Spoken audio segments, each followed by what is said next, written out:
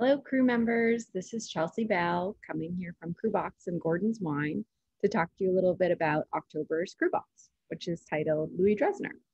For this month, we'll be exploring the importer Louis Dressner. I know in the past we've explored several importers before, but as I've mentioned several times, what I love about focusing on some of these importers is once you get to know their portfolios, you can look for other wines within their portfolio to find some really interesting selections.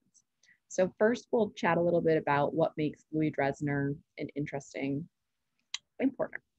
You can see on the back here, you'll always know that it's coming from Louis Dressner Selections when you just flip around the back of the label.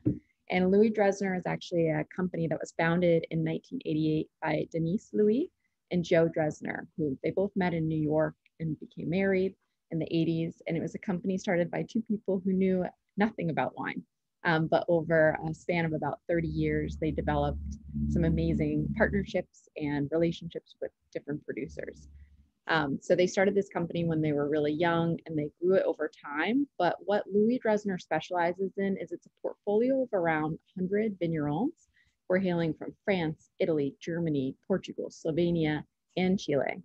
And what makes it also really interesting is it's a portfolio that's really focused on what a lot of people now deem natural wines, but I like to think about them, and we like to think about them at Gordon's as more minimal intervention wines. So wines that are not, as much focused on the winemaker themselves. The winemakers are more focusing on the terroir, focusing on the specific regions, the soils, indigenous grapes, and making the best wines that they possibly can with as little intervention in the cellar as possible. So you'll see that throughout kind of some of the wines that we're discussing tonight. And I think that these wines are really well made, but at the same time, they're not super funky or made kind of naturally just to be hip. They're classically made at the same time. And I think that that's what makes it wonderful. So not only does Louis Dressner focus on selections from all over the world, especially France and Italy, but some of the top producers within the portfolio would be like the Champagne vigneron, Ulysse Collin, Piedmont producer Roagna, or Sicily's Arianna Occhipinti, Northeastern Italy's Sporadori, or Germany's Clemensbusch. But what I'm going to do is go over 4 different producers today from our October CruBox, and I'm going to start you first with the 2019 Kohler Ruprecht Kaltstadter Cabernet Trocken Riesling. So I'm starting you in the Pfalz, right in the area of southwestern Germany. And this is an area, once again, known primarily for Riesling production, though Kohler Ruprecht is also known for Pinots and Chardonnays as well. Kohler Ruprecht is located in the village of Kaltstadt, where the Heinz family, originally from the ketchup origin, originated from. And they're one of the kind of founding wineries that really focus on more dry, cellarable German-style Rieslings, or German Rieslings. This historic estate was managed originally by Bernd Philippi, but it was purchased in 2009 and since taken over by Dominique Sona, who's a super hardworking gentleman who likes to strictly honor the more traditional style of the centuries-old cellar. Overall, this producer is once again known for age-worthy Rieslings, but they have broad, beautifully textured kind of characteristics to them, and they're rich and very mineral-driven. All the wines that they make are spontaneously fermented in their own yeast, and they're able to be aged entirely in these neutral stuck or 1,200 liter oval casks, and in what's called a Halbstock, which are 600 liter casks, and they use no chaptalization, so no sugar added, no enzymes, and no manipulations of any kind throughout the winemaking process. The domain follows more traditional philosophies, once again, more focused on natural wines that are cultivated on these beautiful limestone soils. And all the wines are just so elegant and just mineral driven, fresh, uplifting. And you'll find definitely with this Riesling that it will be a drier style Riesling. Trocken is going to translate to dry. And typically a nice trick, because sometimes German wine can be difficult to understand if it's dry or if it's sweeter, is to sometimes look at the alcohol by volume. This is going to be about 12.5, which typically anything over 10 is going to start to be a little bit drier in style. So you'll find just super mineral rich characteristics to this wine, and then lots of elements of citrus and apple and just really beautiful, kind of like steely minerality. It's just delicious. For the pairing here, we had paired it with this beautiful kind of more farm fresh fall salad that has feta and apples and all of these kind of really beautiful components. I always love to pair Riesling with any like apple-based dishes because sometimes that's going to be one of the characteristics that always comes through on the palate for me. But just a super elegant wine for those who love acidity and freshness. So I think you'll enjoy. Moving on to our second wine, we have the 2017 Francois et Julien Pinon Silex Noir Vouvray, which is coming from France's Loire Valley, an area we've explored before. And in the sub-region, which is in the central part of the Loire, which is called Vouvray, once again, focused on Chenin Blanc. So all Vouvray wines would be Chenin Blanc based. Francois was a former child psychologist who took over this estate from his father in 1987 and has really made a name for himself as a serious winemaker who really loves to focus on typicity in both the appellation and vintage. So you can see sometimes each year his wines will change a little bit. And he's always focused on organic viticulture and minimal intervention winemaking. The soil that we have here for Silex Noir is named after this black flint soil, which is very characteristic of the area. The soils overall in Vouvray are clay and silica on a base of limestone, which is also known as tuffeau in the area. And there's the flint, which also is known as silex. And it's one of the top sites within Vouvray for distinction and long life or longevity in their wines. The Pinons follow discipline of plowing the vineyards and hand harvesting. They don't use chemical fertilizers or pesticides, and they don't use any cultured yeast, all kind of spontaneous yeast fermentation, which are all very traditional kind of principles of more naturally focused winemaking. This is once again another wine for me that is just so fall friendly. Chenin Blanc also tends to have a lot of apple as like a primary fruit. No, but what's interesting is the apple is more kind of like the core of the apple or like the skin. It's definitely more green apple focused. And then you get these beautiful kind of like honey and minerally tones too that come through. Sometimes some like subtle spice characteristics. And it's just incredibly beautiful and textured. In terms of the alcohol by volume here, I think we're going to be about the same as the Riesling, 12.5%. So you'll find that this is just another incredibly fresh style wine, a drier style Vouvray, as we kind of went over with the Francois Chavain wines back in the summertime. There are different classifications, but this is made in a more sec or dry style. And once again, named Silex Noir for these black flint soils in this 3.7 hectare plot. Once again, this flint is made by ancient seabeds, which always excites me. I love anything that's coming from the remnants of the ocean. These were millions of shells and organisms that make up these beautiful deep layers of limestone chalk. And then they have these beautiful kind of layers of silica, which is an organism contained in seawater. And also these old sea sponges kind of make up these nodules of hard flint. So just amazing terroir, amazing place to grow grapes.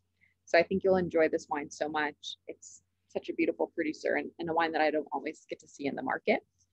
This I paired with a curried butternut squash soup. I also love doing Vouvray with like a lot of fall flavors, whether it's like apple-based dishes, pumpkin, butternut squash. I think they can always go really well. And sometimes since you get a little bit more fruit, sometimes a little tiny bit of residual sugar, with some of these Vouvrays, it can pair really nicely with some spicier dishes. So I hope you enjoy that. We'll move on to our first red wine, which is the 2020 Louis Clos des Vignes. It's called Le Voûte Saint Vincent Morgon. So taking you next, remaining in France, but we're going to Morgon, which is going to be an appellation within Beaujolais, kind of at the southern point of Burgundy, kind of in between Burgundy and the northern Rhone. And once again, an area dedicated to Gamay production for their red wines. Morgon is the village. There's about 10 cru village sites, which make up some of the top wines of Beaujolais, which can be a lot more long-lived than your kind of traditional Beaujolais. And definitely the antithesis of Beaujolais Nouveau. So this is a producer, Jean-Claude Devine, who was known for kind of having this raven black hair and kind of being bright-eyed and having a really kind of humorous or a funny sense of humor. He he's passed down his winemaking or his estate to his children, Claude Emmanuel and Louis Benoit, and they're the 8th generation to work the land. Their historic vineyards have been within the Cru Morgon for generations. And Le Voûte Saint-Vincent comes from Côte de Puy, which is going to be in the center of Morgon. And the fruit is of really high quality. And there was a classification of vineyards in Morgon. Côte de Puy would be one of the premier Cru vineyard sites. So very high quality here. The vines are located on the best exposition of the hill with these beautiful soils of decomposed schist. And in the past years, they've picked the fruit for this wine a little bit later than other vignerons in the area, just to get the fruit at the optimum ripeness here. So you get a little bit more depth and texture. The wine's vinified in a kind of more traditional Beaujolais method. And the fermentation has been longer and more controlled than past years to extract a little bit more color and material so that you can once again add a little bit more to this wine. Morgon is known alongside one of the other Cru villages of Moulins et Vents as one of the most age-worthy of Cru Beaujolais, and definitely these wines are wonderful examples. You can typically, especially when young, get like characteristics of dark cherry, raspberry, and black currant. And as this wine ages over the course of time, it can be a little bit earthier with more velvety textures with cocoa and coffee undertones. And it's quite lovely. This is once again a wine that has like definitely a minimum of 10 years of aging potential, though it is more approachable in its youth now. We're in the 2020 vintage, so this might be actually a little young for this wine. I'd be interested to see kind of how you all experience it. But I think you'll really quite enjoy this wine so much. It's another, once again, perfect transitional wine for the fall. And I'd actually put this for a vegetarian option with a vegetarian bean and cheese enchilada dish. I actually really love to do Cru Beaujolais or Gamay with Mexican dishes. I think it can be super fun. But I'd love to kind of get a sense of what you guys experienced with that. And then to our last wine, I'll take you to the Rhone. And we have the 2018 Éric Texier Brezem, which is technically a Côte du Rhône and a Côte du Rhône classification. And it's a Syrah coming from the Northern Rhone Valley of France. I would say Éric Texier is probably one of the most important producers within the Louis Dressner portfolio, as they've been working with them almost since the start. He's really helped them evolve, the Dressner, Louis and Dressners evolve over time, as he gives a lot of feedback and also works with a lot of the other producers to kind of like really fine-tune best practices and make sure that everything is going really well. And he has just a lot of mutual respect with the Louis Dressner team. So it's a wonderful partnership. He is a Bordeaux native who lived in and around Lyon since 1979, and just a jovial, energetic, and fun-loving person. He's also a trailblazer too, who's put extinct regions such as Brezem on the map. And he loves to just experiment with concepts of finding kind of the best possible grapes grown in the best possible areas in the Northern Rhone. He also used to be a nuclear engineer, so when he gives people feedback, they should probably take it because he has a lot of brain cells there. He also became a winemaker too after having a first career as an engineer in the nuclear industry, and he just had this passion that he wanted to pursue. So he went forward and did so. And at one time too, he's producing about 30 different wines from 10 different origins, but he's always had a real passion for the Northern Rhone. And what kind of led him to Brezem was up in the Northern Rhone, you find that a lot of the Syrah produced up there is overall planted in a lot of granite-based soils. There's very few kind of limestone beds up in the Northern Rhone, very granite, kind of schist focused. But he found a plot in this village called Brezem, which is going to be on the right side of the Rhone, just south of Hermitage and Crozes Hermitage. And it was just one of the few places that he found in the Northern Rhone that has comprised mostly of this limestone rock.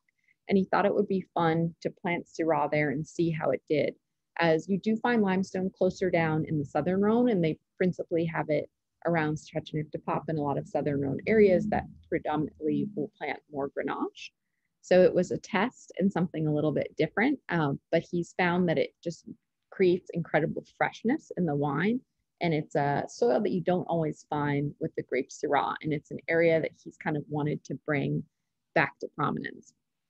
For this Dressner, 100% Syrah, he does no destemming most of the time, bringing the grapes to press with cold maceration under a blanket of CO2 to kind of extract like the most aromatic expression. He used natural yeast and very little to no extraction during maceration and fermentation.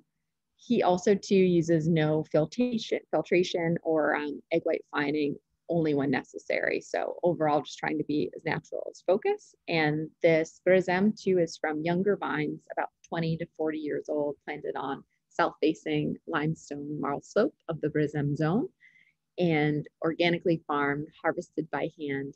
And it's just a gorgeous wine, aged in concrete tanks on the fine leaves for 18 to 24 months, and just has these beautiful kind of notes of blackberry, subtle spices, and just real freshness and length and lift for Syrah. Sometimes Syrah can be really bold and dense and powerful and spicy and like higher in alcohol. This is definitely more on the leaner, brighter style, and it is super elegant. And so I think you're going to really enjoy it. In terms of a pairing here, well, you can definitely do Syrah typically with some more heavier red meat dishes. Lamb is always a classic in the Rhone. We had actually paired this with a chicken dish that I found, which I thought looked really wonderful with garlic and grapes and rosemary, just some kind of components that I thought would be nice for a younger, kind of fresher style Syrah. So I hope that you all enjoy, and I would also love it too if you could come and visit. I'm doing a tasting on October 26th at the Bower in Boston, which is just right in the Kenmore area. So I'd love for you to join me. Please feel free to send me an email to RSVP. And of course, if you have any questions about this month's box that I can answer for you, I would love to do so. Just please shoot me an email. I'd be happy to get back to you. I hope that you guys all enjoy the wines and enjoy the pairings. Wishing you all a happy fall, and I look forward to connecting with you all soon. I hope you enjoy the wines and have a beautiful day.